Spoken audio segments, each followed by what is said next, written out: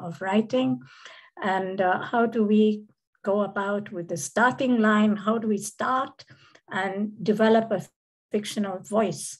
And of course, throughout this course, we'll be talking about showing rather than telling, how important it is in your writing to show rather than tell.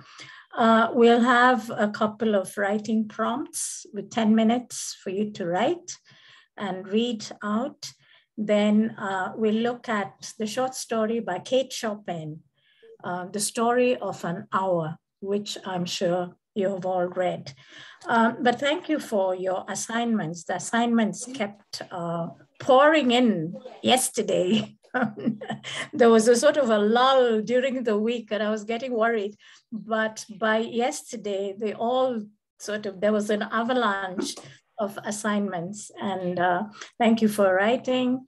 And I'm really excited about your writing because you're in the right direction. So reading and writing, as we said, go together. They are life skills. Before we consider them as art, before we talk about creative writing as art, something we have to learn, we have to be entirely familiar with reading and writing as a life skill that we do throughout our lives. So when we read a good novel or a short story, we wonder what it is that makes it work. And I mentioned the hidden machinery in each story or each novel. This is what makes the plot, the characters, the imagery, all the components of a short story or a novel come together. So the first step in creative writing is observation. I think this is also something I mentioned before. The observation is the first step. And the second step is transforming that observation to art.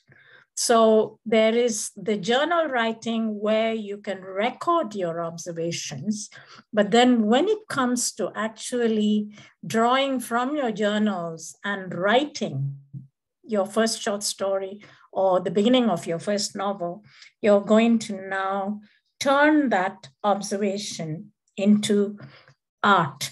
So you have your raw material, and this raw material could be a gesture, yes. It could be a glance. It could be a mistake that was scarcely noticed. It could be anything, like when you see in a movie how a simple glance might have a significance, the way in which the director presents that glance. So the glance may be full of significance, or a gesture, a touch here or there, a small mistake that was scarcely noticed, but everything hangs on that mistake. So these are the things that are the raw material, but we take the raw material and we have to make the reader see what we are seeing. So as writers, it's not enough for us to see the significance of something or see the layers of significance in a particular gesture or a glance, but we have to enable the reader see that. And we're doing this with words. So you can imagine how important words are, how important the choice of words are, and language is in creative writing. So through writing, you're transferring something very important, very significant, which you have seen and which you want to now make the reader see. Now, I don't know whether you were able to get hold of a copy of my collection of short stories called Soulmates, but I have a story there called Exile. It's the last story. And in that story, there is a mistake. The protagonist or the central character makes a cultural mistake. In that particular culture, she is not supposed to be the first person who enters the compound. She's a daughter-in-law. And she has to allow her husband to walk in, the grandchildren to come in, and she should follow last. But in this case, in this story, she walks in first when she gets off the car, and she goes in and she greets the mother-in-law. The mother-in-law is very, very excited that the family has arrived because they've been away for a while out of the country and they're just arriving. So she kind of dances her way to the entrance to greet them. And the daughter-in-law steps out of the car and embraces the mother-in-law. But it is a cultural mistake that she has made. It's a very, it can go unnoticed, but the daughter-in-law notices that with one strong elbow, the mother-in-law shoves her aside. She doesn't return the embrace, but she shoves her aside as part of the dance. It's all like it's choreographed. And nobody notices that this has happened except the daughter-in-law herself. She knows what has happened to her. And then the mother-in-law goes and embraces her son. She embraces her grandchildren. Then she turns around to come to the daughter-in-law. And by this time, the daughter-in-law, her embrace is frozen. She's absolutely, she's not able to respond to that because she knows what has happened. But it's a very small mistake that has happened. And it's something that the writer notices, but you want to transfer that to the reader. So it's very important how we are able to convey what we see to the readers and get the readers to understand the significance without putting it in so many words that it loses that magic. It has to have that magical quality where things are conveyed. Now, we have the short story, or a part of it, only a paragraph of a short story called Trout Friday. Were you all able to read that? Yeah. Do you have it before you?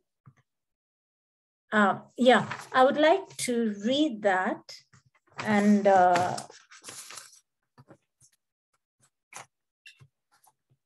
let's look at it. Trout Friday. It's from a collection called Why Don't You Stop Talking by the author Jackie Kay. So in this paragraph from the story, it says, if you want good teeth, you must brush your gums as well. Gums cause more tooth loss than tooth decay. That's what the paper said. Melanie went straight to the chemist and bought a brand new toothbrush. She'd lost too much already, and she was only 23, and she didn't want to lose her teeth into the bargain. She lost her mother when she was 19. She lost her Uncle Barry. She lost a baby she was carrying. She liked it if she could read some fact and act on it. Like she read, fish was good for your brain. So now she had salmon on Mondays, prawn on Tuesday, cod on Wednesday, haddock on Thursday, and trout on Friday. Weekends, she had fish free because she only really needed her brain during the week. Weekends, she splashes out and has takeaway, Peking duck with pancakes, lamb with spicy leaves and naan bread, or Kentucky fried chicken with large fries. Okay, so a short story, what a short story does is that it draws close attention to a moment. We don't have very much in a short story, like in a novel, to develop character, to know what goes on in the backstory and all that. What we have is the moment. We don't have a continuous, complex life history. So the day, the time, the story takes place is important because that is all the readers have. What the character does afterwards, beyond that story, is affected by what happens to her on the day of the story. So on the day of the story, you may just have a phone call. The whole story may be around a phone call. It may be around an unopened letter. It may be around a mistake, like I read from my own short story, Exile. But in Trout Friday, we have the story itself has no dialogue, and the passage I read has no dialogue, but it has many voices. It is a polyphonic story. It has many voices. It has the voice of advertising. You can see that the very first lines say, if you want good teeth, you must brush your gums. This is from the language of advertising. Yeah, gums cause tooth decay. This is what the health professionals will tell you. This is what the newspaper said, and this is what Melanie read. So you have the voice of advertising, you have Melanie's voice itself, then you have a third person narrator telling us about Melanie's life history. She lost her mother, she lost her Uncle Barry, she lost a baby. So there have been losses in her life. So all these voices overlap. Melanie's loss, Melanie that likes routines, because you find that when she read somewhere that fish is good for your brain, she started eating fish every day. And all these are different kinds of fish that are mentioned, yeah?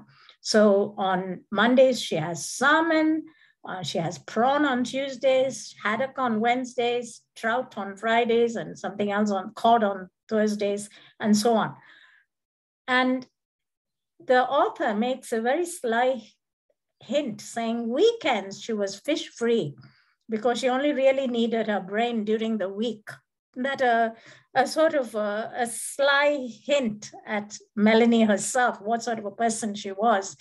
And then after eating all this, because it was good for her brain, she completely let go during the weekend. She would eat all kinds of rubbish and all kinds of fast foods and Kentucky Fried Chicken with French fries and all sorts of things during the weekend, because that she didn't need them anymore. And the newspaper didn't say that she had to take care of herself at the weekend. So a short paragraph, but it has a lot in it. There are untold stories in that. There are so many questions that we can answer in that short paragraph. What do we know of Melanie from this short paragraph? Does anybody want to venture an answer? Do you want to say something about what do we gather about Melanie from this short paragraph? What sort of a person was she?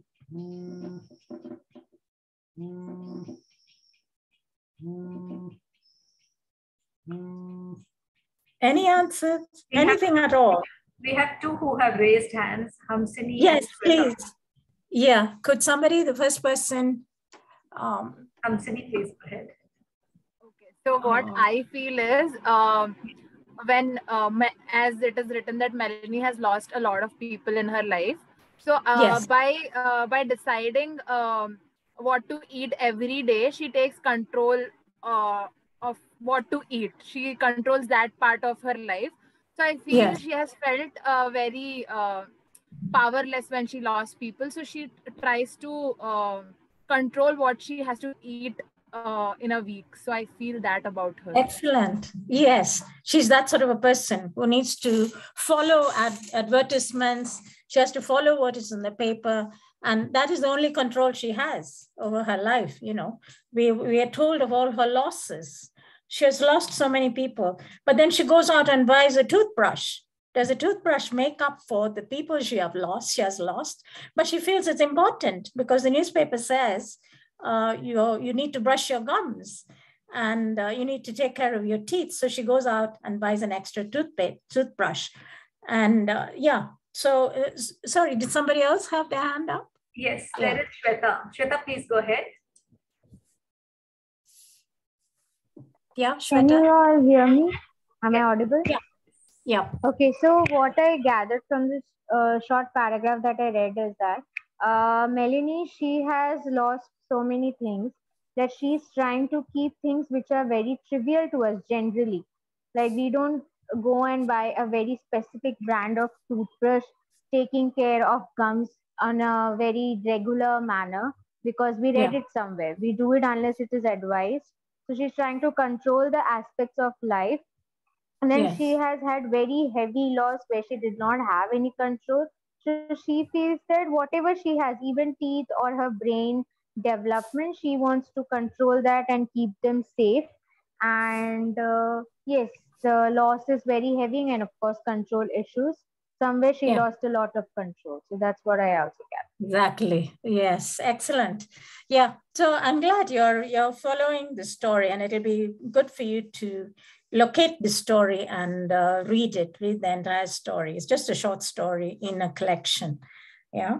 But we can see that she has had a lot of losses. She's full of anxiety.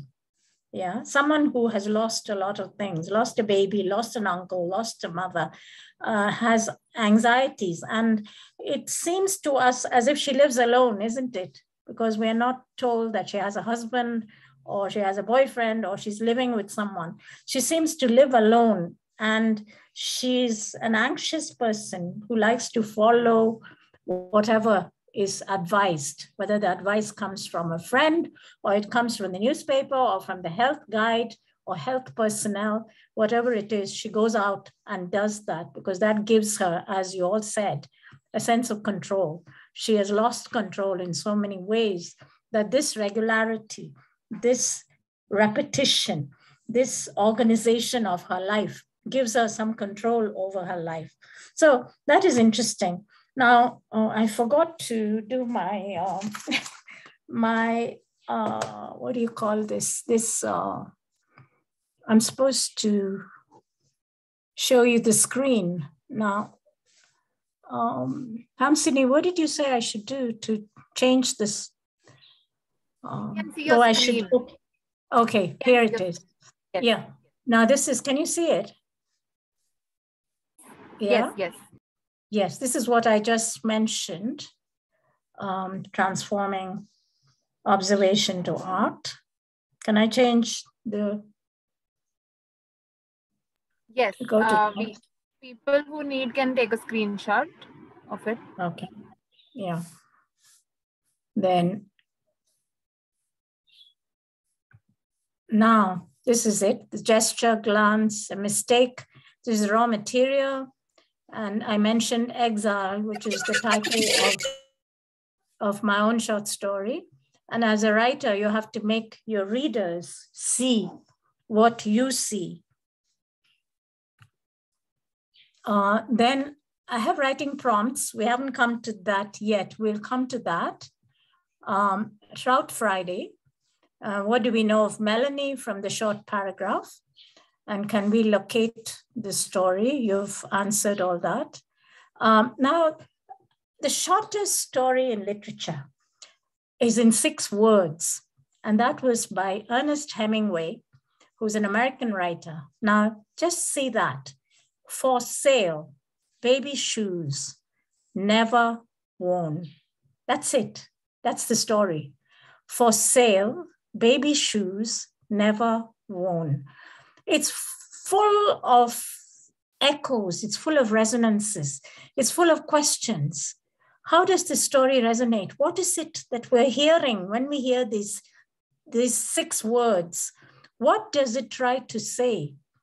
Can somebody have a go at it? For sale, baby shoes, never worn. Why were these baby shoes never worn? Why are they for sale? What do you think might have happened? We have Shweta. Yeah, I think from those 6 words, we can gather that maybe the baby was never born or the baby was a stillbirth child. So even though the parents bought things for the baby, they couldn't use it. And yes. maybe the parents have need for money, so they are going to sell the shoes. They feel that someone will buy it for some money and they will get something to get by. Yes. I think the parents are poor. The baby Yes. was born stillbirth. I mean, the baby was stillborn, and there is a lot of sadness and loss related to it. Or there can be other side also, that they have too much with them. Maybe they bought it for the child, it didn't fit the child, something happened, must have, they didn't use it, so they are trying to sell it to get some money and to help other people. There are 2 sides, one good, one bad. I feel Excellent, like that. excellent. Yes, indeed. Any other perspective on it? We have Hamsini. Yes, Hamsini. I just I thought of it as how like Shweta thought that maybe those shoes were bought for a baby, and the baby grew out of it. The baby couldn't wear it because they were of a smaller size, and he couldn't wear it, so they just gave it away to somebody who will actually need it, and the baby for whom it was bought never even used it. So I thought of that. Excellent. Yes, absolutely. Is there any other? Satya. Okay, Satya.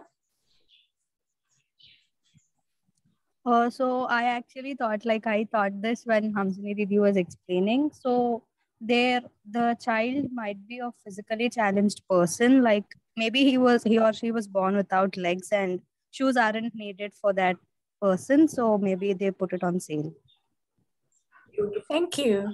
Thanks very much. So you can see that 6 words can be a short story on its own, in the sense that we have so many perspectives on it. We have so many interpretations of this. It can be that the baby died. We can even take it further and say she was a single mother and she gave the baby for adoption. We can take it in any direction we want. Yeah, the shoes were never worn. She had bought this, but when the baby was born, there were issues. She had to give up the baby for adoption because she was a single mother. The young man had left her.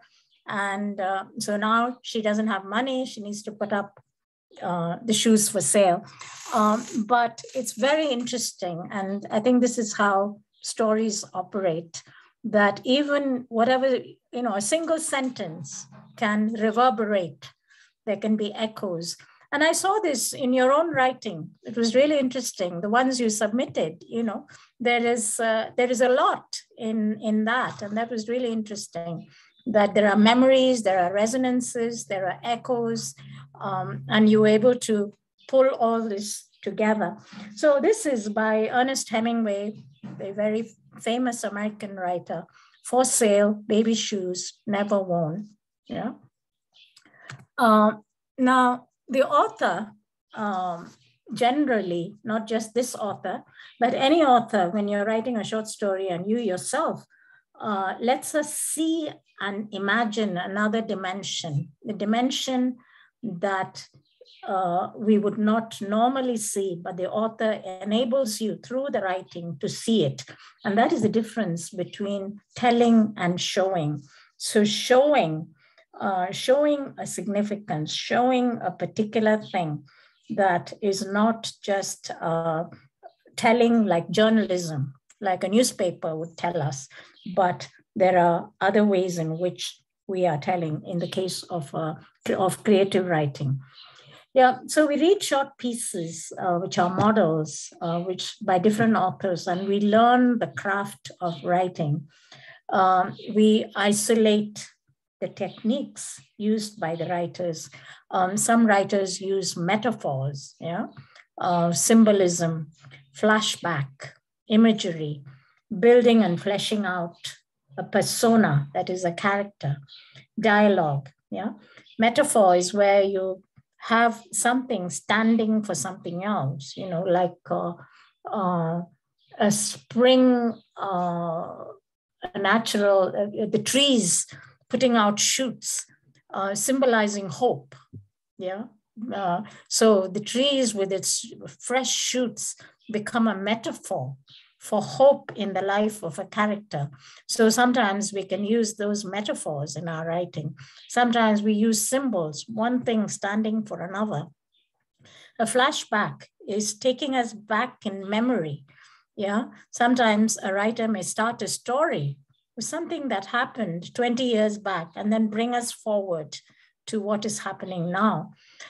Imagery, all the descriptions, building and fleshing out a persona, that is a character, so that we begin to see that character in a 3-dimensional way. The character is not just a flat a character on a page, but it is a living character. The character walks off the page. Somebody we can actually see on the street, somebody we can look out of the window and know that this is a living person. That's the way in which writers do their, what they do with their writing. So how do we mine the material that are part of our everyday lives? So all this is a part of our everyday lives. So how do we look at the ordinary world with new eyes, with extraordinary eyes? And this is where the observation comes up. So looking at the ordinary world, looking at the same scenery from the bus every day as we get to work or get to school, but seeing it with new eyes and seeing new things out there. So from the chaos of the experience, we have to now pick what will make a story, what will make a narrative thread, and then isolate it and begin to write about it.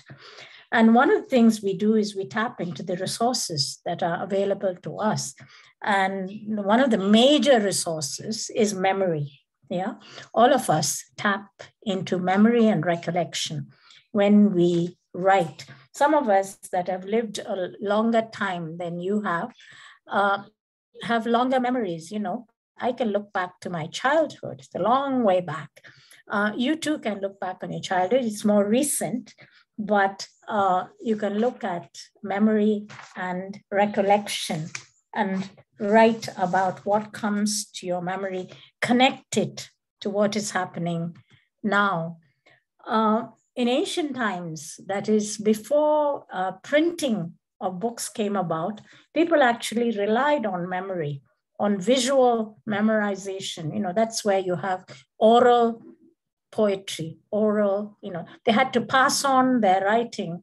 There was no writing. So they had to pass it on. Whatever poetry or short story or fable there was passed on orally from person to person. So memory now is a tool in the hand of the artist. Memory is not like a camera. Yeah, a camera captures a photograph. A memory, when you recollect something, it's a very unreliable resource. But that's what makes it interesting, because it's unreliable. You're not reproducing what happened, but you are adding to it. You are looking back at it from your present eyes. So your perspective changes what actually happened. We don't know how it changes, but it definitely changes it. You may embellish it. Something that is a long way back may look more appealing to you now than what it was then. Yeah. So there are so many ways in which memory alters, recollection alters a memory. So that's what retelling is. Retelling a story is actually revisioning it. That is, you're looking at it with fresh eyes, a particular memory, about a particular person or a particular event, something that happened perhaps in your childhood, something that happened. It can be recent memory, it can be a distant memory. Yeah, a recent memory can be something that happened yesterday or the day before yesterday. Distant memory can be 10 years, can be even before that. So there are tricks played by the imagination in recollecting past events. And this is what I have a quote from a writer called John Banville. He's an Irish writer. And in the book called Timepieces, he says, how much time must elapse before what merely happened gives off the mysterious, luminous glow that is the mark of true pastness. So when something is past and it's a long way back, it has a mysterious glow about it when you're writing about it. Yeah. So he's saying, how much time must pass before you can say that that is true pastness? It's something that every writer has to work out for himself. And distance lends sublimity to objects and events. So distance make it seem attractive. When you see something far away, there is a glow about it. And that's why when you recollect stories, if you're a brother and sister, two people can recollect the same event or same incident in different ways. Yeah. You might say, well, this is how it happened. And your brother might say, no, this is how it happened. There may be an added dimension or something a little bit different, the way he or she sees it. So this is the case with memory. We manipulate the memory for creativity. And that is a good thing. Nobody is going to ask us, why didn't you reproduce it the way it happened? Because nobody knows except you how it happened. And you are free in your writing to use it the way you want to. And so recalling from the past is like burrowing into a rabbit hole of memory. You're going into the past, burrowing, trying to generate material, from there. So I hope we have some more time. 12, okay. Do we have 30 minutes? Say about 30? 12 minutes. About? 12 minutes. Just 12 minutes? That's right. Okay, all right. So let's go to the writing prompts then. The writing prompts, the first one is my favorite tool or kitchen utensil. The second one is she left me one thing though, lipstick on the edge of my coffee mug. So let's take the first one. I want to give 10 minutes for the two pieces. So let's say 5 minutes. Very quickly, see what you can write on my favorite tool or kitchen utensil.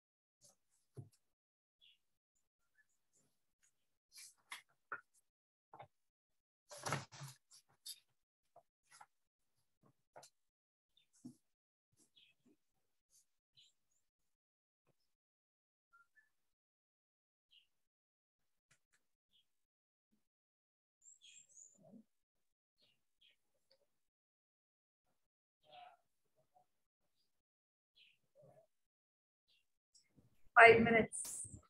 Okay, great. Would somebody like to volunteer to read? Hello, ma'am. Yep. Can you hear Hamsini? me? Yeah. The story starts with a cooking passion girl and her best friend. Both used to cook and spended more time to cook. One day the girl quitted cooking because her parents said it's not a good career to move. And then her best friend moved to abroad. Before moving, she gifted the girl a knife behind the lipstick on the edge of on the edge of her coffee mug. Sorry, I didn't get the connection, Hamsini. What happened? She moved away? That's Lata, actually. It's Lata. Yeah. Oh, Lata, is it? Yes. Okay. Sorry, Lata, what happened? Her best friend got a job in abroad, so she moved away. Before going, she just gifted her friend not to quit cooking. She visited her friend and then she left the coffee mug. No, She left a gift behind the coffee mug. She left a gift. Yeah, that's the knife. Okay. She left a gift. Yeah. And the gift was the coffee lipstick on the edge of the coffee mug. Yes. The gift was the knife that she left behind the coffee mug, which had the lipstick. Okay. But you see, the focus is on the lipstick on the edge of the coffee mug. It's not every coffee mug that has lipstick on it. So is there something about this person? About this person? I didn't think this. That. Okay. Thank you. You just gave 5 minutes or just wrote something? Yes, I know it's too short. Does anyone else have anything on the favorite tool or on the second? Hamsini, Shweta. I would like to. I'm Hamsini. So yeah. My favorite kitchen tool or utensil is a lemon squeezer, wooden or a steel lemon squeezer. Because I have always had trouble squeezing lemons. I have this insecurity that if I squeeze a lemon with my fingers, I'm always afraid that there is still some juice left in it. So I don't want to waste the lemon. So I feel a lemon squeezer lets you squeeze lemon to its limit. But I feel a lemon squeezer is like good people in our life, or people generally in our life, because if good people like your well-wishers push you till your limit, but squeezing a lemon too much isn't right either, because if you squeeze a lemon beyond its limit, it ends up bitter. So that's the case with people who push you beyond your limit. They might end up turning. They might end up, turning you into a bitter someone person. else. Exactly, a bitter person. Okay. Thanks. You see, you can see that one sentence can now lead you to think in so many directions. So you're all on the right direction, thinking about this. I wish we could spend more time on the prompts, but right now we have 4 minutes. So could you take note of the assignment? Write a list of things that are important to you, that you cherish, things you cannot do without, or things that you cannot do without. Allow your mind to wander on these items and see where it takes you. So you can write about either one of these things or write about many of them, whichever way you want to do it. But look at the assignment and interpret it the way you would like to, and write maximum 500 words for next week. Okay. Now that was that. And there's a list of, I gave a reading list. This is not for now. This is for ever after, later, when you would like to read. You can just take a shot of it. And then if you can find it, you read some of these short stories. I think they are very interesting stories. We haven't had time to look at Kate Chopin's The Story of an Hour. Did you enjoy it? How did you feel about it? Was it a shocking story? Is there a twist at the end? Yes, ma'am. There is a twist at the end. Did you know from the beginning that there was going to be a twist? Did you know what the outcome was going to be? No, ma'am. No. So the story, or the whole story takes place in 1 hour. That's why it's a story of an hour. And it's written by Kate Chopin, who was a late 19th century writer, American writer. And she was a feminist.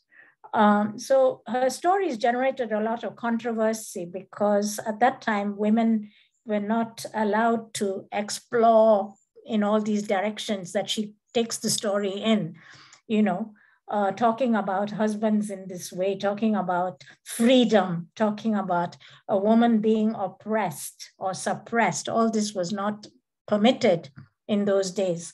So she was, her stories generated a lot of controversy on account of that. So you can see that there are 3 segments to the story. The first one, the news is broken that the husband is dead and he died in an accident, a railroad accident.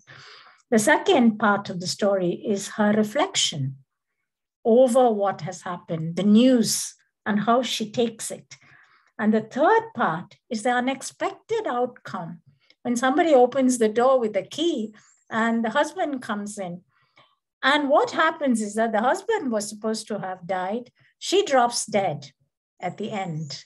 Yes. So a completely shocking outcome. But you can see that the author drops a hint with the very first sentence when she says, Louise Mallard had a heart condition. Yeah, she says that in the very first sentence, and we overlook it because we are anxious to see what the story is about. So it's only when we go back and see, she has dropped a hint that Louise had a heart condition. And so her friend and her sister and her husband's friend break the news gently to her that the husband has died. And then quite unexpectedly, we find her reflection on this. When she thinks about it, after she has finished crying, she now looks to the future, a future by herself. And the words that escape from her mouth are free, free, free. So it gives us an idea of the relationship between the husband and wife. What kind of relationship was it? That's the question we ask. Then in the end, when she's coming down with her sister, the least thing that we expect is for the husband to walk in. And we're now told that he was far away from the scene of the accident. It was a mistake that his name was included among the list of those who were killed. And he walks in, but she has a shock, and the shock triggers a heart attack, and she dies. And it's really interesting that the doctor says she died of joy that kills. So she was overjoyed, the doctor says, and that's what killed her. But we, the reader, know that that was not what killed her. It was the shock on seeing the husband, because she has been going over in her mind of different things. Yes. Is there any other contribution you would like to make to that story?